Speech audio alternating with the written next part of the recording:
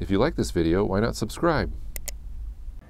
Hey everybody around the world listening to the sound of my voice. Welcome to the weekly recap Q&A show. That's the show where I respond to emails and comments, hopefully in person as well as on the show. I also share links down below that accumulated on Facebook and Twitter. Those are in the description below. If that's all you're interested in, check those out, or you can listen to the sound of my voice as you tab away and do more important things. So let's go ahead and jump right into, actually, I want to share some things that happened last week. The episode last week, the $10 budget, I shared an idea about using little army men figures as storyboard elements, like a cell phone camera, smartphone camera. People seem to like that idea. I actually might expand that into a full show because I think there's some things I didn't really touch on. But like a lot of things that happen in that $10 budget show, or formerly the $1 budget, so I just kind of spew out a lot of ideas with little items that I find on the internet or locally in the dollar store, and they might develop into their own episodes. So thanks for your feedback on that. A lot of people seem to like that one. Also had a meeting, my first pre-production meeting with the core crew, producers, DP, production designer for my thesis film collection day. Speaking of that, I had a really big test last week. I think I mentioned before.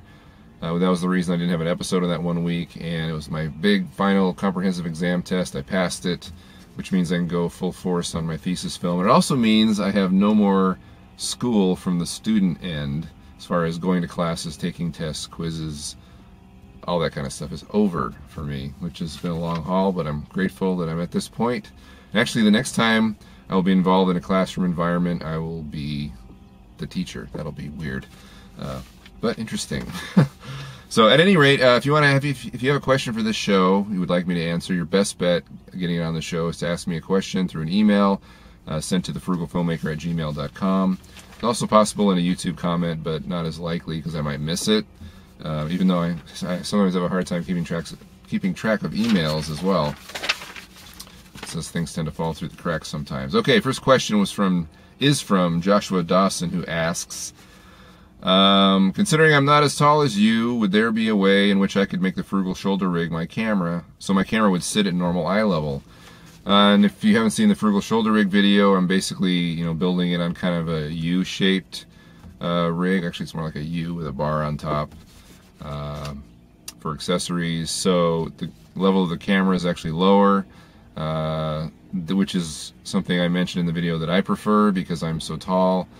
As Joshua mentions, I'm 6'7", so I don't want my camera at eye level because then everything is a high angle shot, and I don't want that. So I built it with that design in mind. However, if you would like something higher, you can basically invert the whole design, which means turn it upside down and mount your camera on top so your camera handles are pointed downward on the Frugal Stabilizer 2, or any other design. A lot of shoulder rigs are built this way, where the handles are down and lower and the camera sits on top of them, versus in my case I created a U-shape basically and put the camera in the middle. Or in the original Frugal the PVC stabilizer rig, it was a cage and the camera was in the middle, more or less. So that's what I would try. I haven't done this, of course, because I built it for my needs, but that's where I would start. The flash brackets are pretty cheap. Or if you want to build it out of PVC, just think about putting the handles down and the camera on top versus what I did.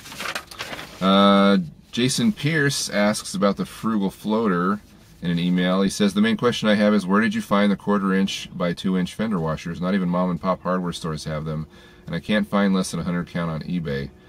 The last time I bought fender washers, Jason, was at Ace Hardware, which is of course the most expensive hardware store, big box hardware store, and they were, I believe, 30 cents a piece. However, you can find them, you should be able to find them at other big box stores. Lowe's should have them, Home Depot should have them, but even if they don't, I would go ahead and get the 100 count on eBay. I'm not sure what the deal is. I think I've seen them for somewhere $15 to $20 for 100 of them, and that's not bad considering you're probably going to be using a lot of those if you're building any kind of a balancing camera rig.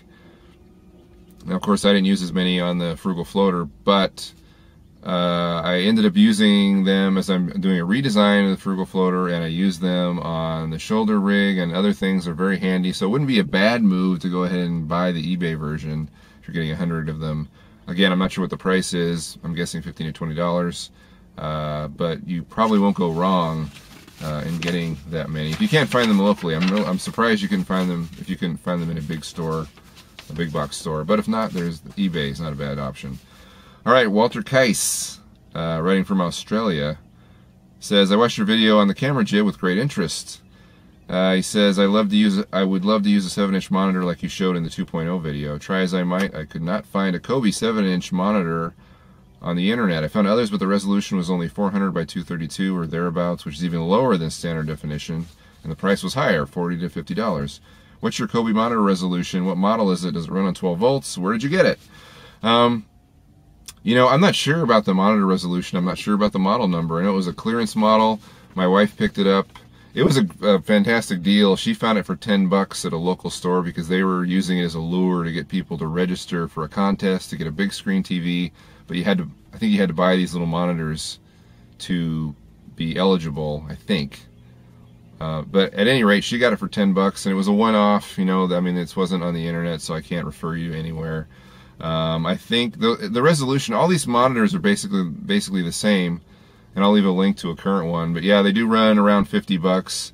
I mean, they have different names. It's all the same monitor, the same electronics. They're just rebranded. Mine was Kobe. There's a higher model. There's all different models. You find these at Walmart also, so I'll leave a link to that. It does run on 12 volts. I actually did a video about using a 12-volt battery that I had on eBay with it, so if you're in a remote situation and you need, you know, power to your monitor, obviously you can't plug it into the wall, you can use these 12-volt batteries you can find on eBay. They're like $23, I think. I'll leave a link to that video also. Those are very handy. They run like 4.5 hours. So I could just plug them right into that battery, because the internal battery, at least the one that I had, maybe this is why it was $10, failed rather quickly. So I have to have some kind of external power source. I can't depend on the internal battery. Anyway, so check that link below about that. And again, all these monitors are going to be the same. I don't think mine's any different than the ones you've been looking at. So, oh, and there was one other question, and I feel bad because it was a really good question, and I just realized that I had forgotten about it. So maybe I'll post a link below to the YouTube user who left this to me in the comments about the $10 budget.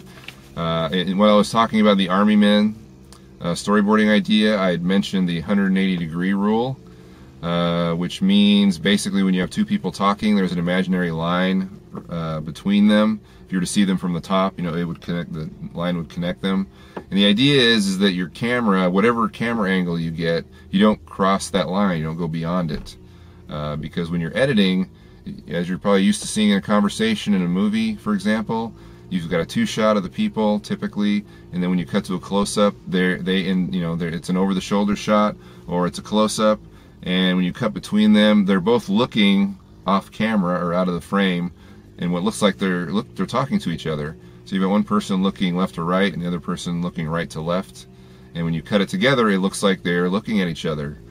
Now, if you are shooting that same exact thing and you move beyond the line and you try editing it, it's not going to look like they're looking at each other. They actually could end up looking at the same direction. So you've got one person talking and they're left to right, and the other person is also looking left to right because you crossed the line. You went across the axis, sometimes it's called. So it's just a continuity rule. Now, of course, you can bend or break this rule because it makes the viewer feel uncomfortable when people aren't looking in the same direction in a conversation, and it's often used to create that sort of disconcerted, chaotic sort of feel. I've seen it in movies all the time, and TV shows. They're doing it on purpose. However, if it's just a normal conversation and you don't have any sort of weird subtext, you want to obey the rule because it makes the edit's invisible. It looks normal. It makes sense. The continuity is there. The people look like they're talking to each other. So it is an important rule if you want to maintain that. If that's not what you want, then you can break it. But that's what is referred to as the 180-degree rule. So thank you for that question, YouTube user, and I can't remember your name. I apologize. Well, actually, I didn't print out. Usually I print out all my questions, and that's one that I forgot, but it was a really good question. Something that everyone should know about if you don't know about it already. So I think I'll go ahead and leave a link below to that YouTube user because it was a really good question. Okay, so the question this week for this show is, what are you using as a remote monitor? I was brought up that I was using the Kobe 7-inch monitor. It's an SD monitor. But what else? I'd be curious to see or hear about what you guys are using. Are you using standard definition, using those little cheap backup screens that people use they're supposed to use for the rear? Instead of a rear view mirror, you have a rear camera, and it goes to these little monitors.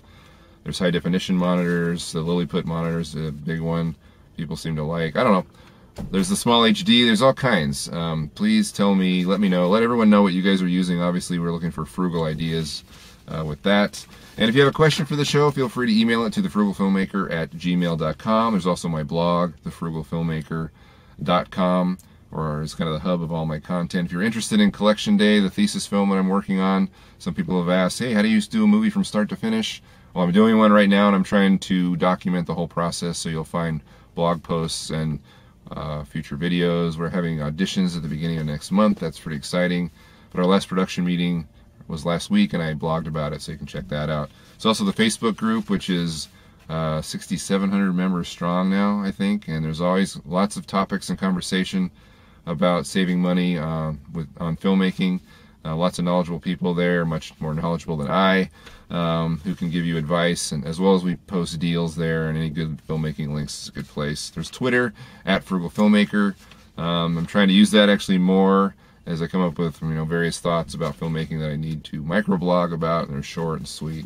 Anyway, check that out. Follow me there if you're interested, and of course here on YouTube. So that's the show for this week. Good luck with your filmmaking. If you have any questions, let me know. I'll do my best to answer you in private and also here on the show.